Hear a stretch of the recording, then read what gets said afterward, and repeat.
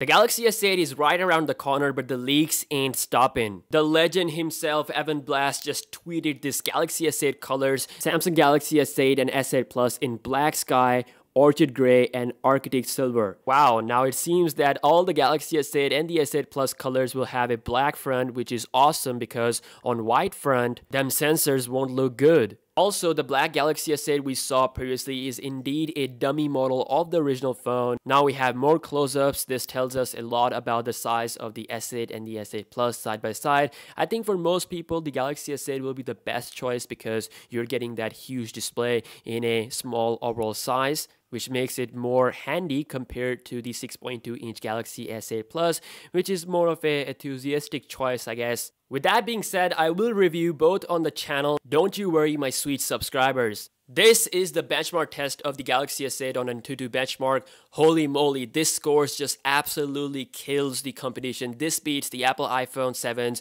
181,807 and the top Android model, the OnePlus 3T, powered by the Snapdragon 821 SoC, which scores 162,423. Damn! Now, I am more of a real-life speed test type of guy, so I'll have my own testing on the channel. Here is a rendered comparison of the S8 and the S8 Plus versus the Galaxy S7 Edge. Damn, the S7 Edge still looks pretty dope next to the futuristic S8 and the S8 Plus. I think it's worth to upgrade from Galaxy S7s because it's a generational jump, the death of home button and all that stuff. I mean, it's a huge change to your overall Galaxy experience. But if you don't upgrade, then that's also okay. I respect that decision because S7 Edge is still a pretty awesome phone.